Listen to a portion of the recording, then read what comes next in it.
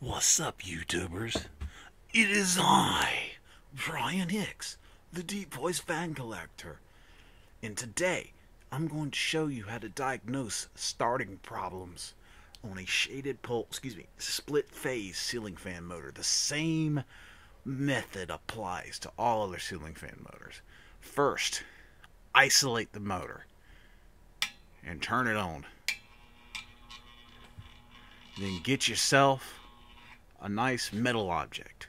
Then stick it on there and drag it around.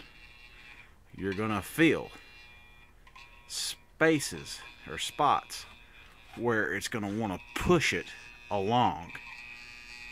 And I'm sure you can see this. If you run across a spot, and I've already done this, so I know there's not a spot. But if you run across a spot where it doesn't want to pull, then you've either got a bad shading coil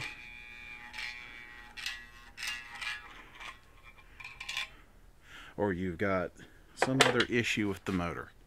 But this one here is good, and I know it is.